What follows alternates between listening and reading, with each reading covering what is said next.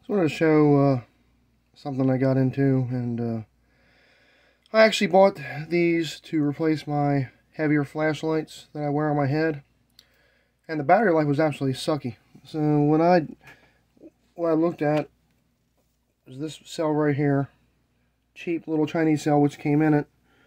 And let's see here if I can read my read the Samsung writing on here. This is a Samsung cell. Samsung, it's upside down, but it's a Samsung cell. And I'm going to show you the difference in weight. This Samsung cell weighs 1 3/8. This cheap little Chinese only weighs 3/4 of an ounce. And so I love this little light, but the freaking battery life was absolutely horrible. So I just soldered it. You see I soldered it there and soldered it there.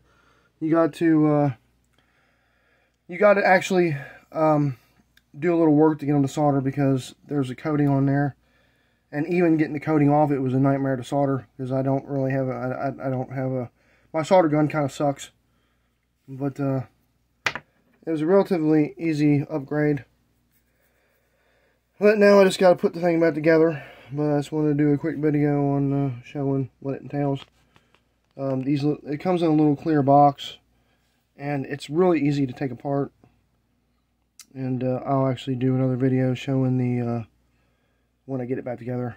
I'm actually really excited to try this out with the new battery, because the battery absolutely sucked in that, and I'm curious how the charging is going to go and all that, because it's a little bit more. This one's actually 4.4 volts officially, and this one's 4.20, so it's got more volts,